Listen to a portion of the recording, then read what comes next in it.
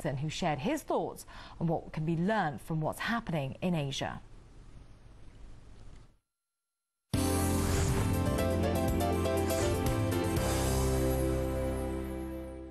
Today I'm talking to Walt Patterson, who's an Associate Fellow at Chatham House and also the author of a book on the power industry called Keeping the Lights On.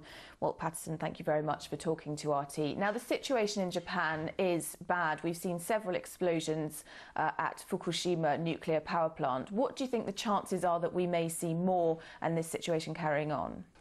I'm sure that the people working on the site hope that they've got it under control, but they seem to be releasing an awful lot of hydrogen from at least 3 reactors and now from a fuel pond as well.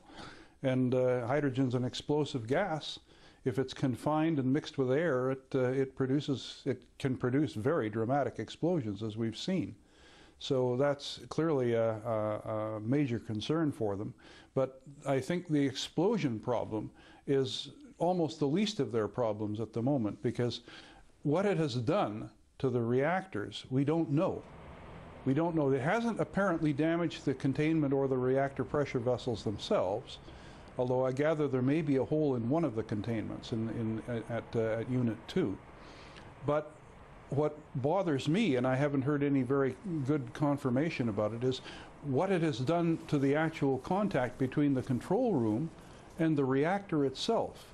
Whether the dials and gauges in the control room are now actually giving reliable information about what's happening inside the reactors, particularly because the sensors for temperature and pressure and water level and so on in the turbulent conditions that have been happening in those reactors the sensors must themselves now be potentially unreliable, which means that the engineers in the control room don't actually know what's going on in the reactors. And what could be going on in those reactors, in your opinion? The problem is that they may have water levels rising and falling. They may have fuel exposed. We know that they have had fuel exposed, which has produced the reaction between the molten metal cladding and the water that produces the hydrogen. So they've certainly had some fuel damage. They may well have ceramic fuel pellets that are now also circulating through the core, and that will be clogging up channels and generally changing the configuration, the geometry in the core. And unless the reactor engineers know what is going on, they're liable to do something wrong. They're liable to do the wrong thing. That's what happened at the accident at 3 Mile Island in the United States, that engineers who thought they were doing the right thing to protect the core opened valves when they should have closed them, and vice versa, and wound up exposing the core and causing a major meltdown.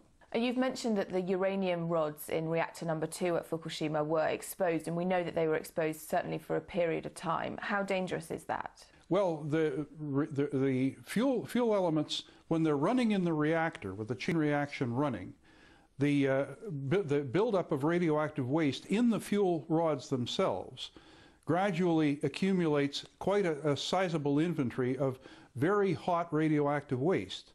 And when they talk about the reactors all shutting down at the time of the earthquake, which means that they shut down the chain reaction, but you cannot shut down the radioactive waste. And anything up to 10% of the heat in the reactor core when it's running comes from the radioactive waste, not from the chain reaction. You can't shut down the heat from the waste. And that heat means that you have to keep taking the heat away, or the temperature of the fuel rods goes up very fast. And what has happened in, I think, all 3 units now is that the fuel has been at least partly exposed, such that it then allows its own temperature to go up until the metal tubes melt.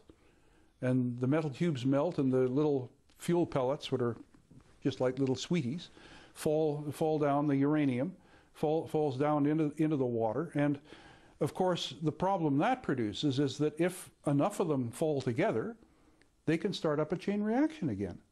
And despite all this and what you're talking about, this sort of self-perpetuating scenario, the government in Japan keeps saying that the safety levels are fine, there's nothing for people to worry about. Do you think they're telling the whole truth? I'm not sure they know the whole truth. That's part of the problem. I mean, in the circumstance, it would be bad enough if it were normal times, but this is after an earthquake and an enormous tsunami. and the communication channels and the normal organization, even of a society as organized as Japan, has taken a terrible hit. So the fact that they're now faced with a problem like the nuclear problem, when they already have more on their hands than anybody could possibly imagine with the earthquake and the aftermath of the tsunami, that it's brutally difficult both for the government and for the people of Japan. In the rest of the world, we always say that Japan has a reputation as one of the world's most technologically advanced countries, and yet they've been struggling to cool these reactors down for days now. What are the factors at play there, do you think? Well, I think one of the factors is that precisely the fact that nuclear power is a very, very complicated technology, and its track record of actually dealing with some of the implications of the inherent characteristics of this type of reactor is not good. I found last night an article that I wrote nearly 40 years ago describing an intense controversy in the United States about the performance precisely of the so-called emergency cooling systems on water-cooled reactors. And the performance was criticized by independent experts in the U.S., but the then nuclear establishment, the U.S. Atomic Energy Commission, waved the concerns aside. This was at the time when Fukushima 1 was being built. And the same problem is inherent in this kind of reactor. The only kind of reactor that anybody is building now anywhere in the world. These reactors were originally built as power plants for submarines. And obviously the overriding design criterion is that it has to be compact enough to fit inside the hull of a submarine. That means that it has to produce an enormous amount of heat in a very small volume, and the only way that it can do that is with very, very high pressure water, which means in turn that the walls of the reactor, the boiler, the reactor pressure vessel, have to be 20 centimeters thick. And this poses all kinds of safety problems if there is any possibility of the pressure being lost, or even worse, if the pressure vessel itself might happen to be breached. And these are the problems that these engineers are now trying to cope with in Japan. Some commentators and experts are saying that this is starting to look a lot like Chernobyl. What do you think about that?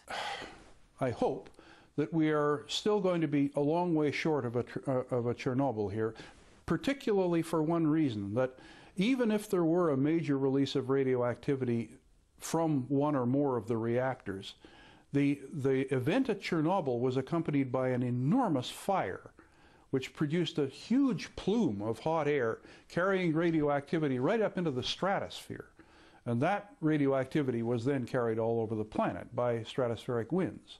I think that I can't think of a mechanism that would distribute radioactivity on that kind of scale from anything that could possibly happen at Fukushima.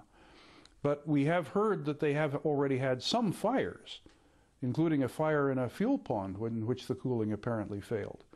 And any kind of heat source like that will at least produce some kind of updraft to lift some radioactivity of some kind into the upper atmosphere, into the wind where it can be carried some distance. And obviously there are a lot of factors at play, like whether there's a fire, in which direction the wind's blowing. Absolutely. But what are the chances that a radioactive cloud could reach Russia from Japan? I think very low. I think very low. For one thing, the prevailing wind is not in that direction. And for another thing, as I say, I can't think of a mechanism that would lift a significant amount of radioactivity high enough for it to travel that kind of distance. So I don't think there's any reason for concern for Russia or for North America for that reason. Japan is very unstable geographically in terms of earthquakes, and yet the Japanese have chosen to build a lot of nuclear power stations, base a lot of their power supply on nuclear energy. Do you think this will change the attitude to nuclear power in Japan? I think it is bound to. There have been, of course, there's been quite a substantial body of opinion in Japan, including among seismologists, that building nuclear plants anywhere in Japan is not a good idea. My personal feeling is that building nuclear plants anywhere is not a good idea for basically economic reasons. They are very expensive, They tend to be unreliable.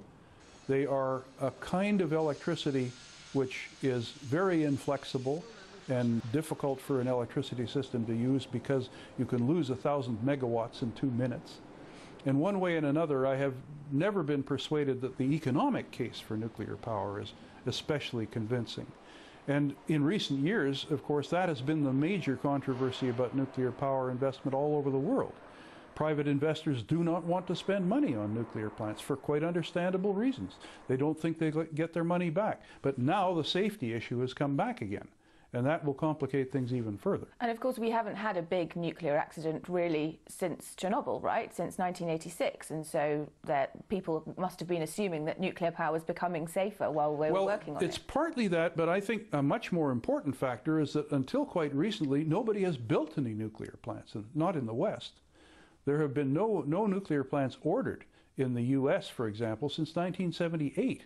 And every plant ordered since 1974 has been canceled up until the last couple of years, when there has suddenly begun to be a great deal of U.S. government taxpayers' money on offer as subsidies for construction of new nuclear plants. And even that is not persuading the companies in the U.S. to build them.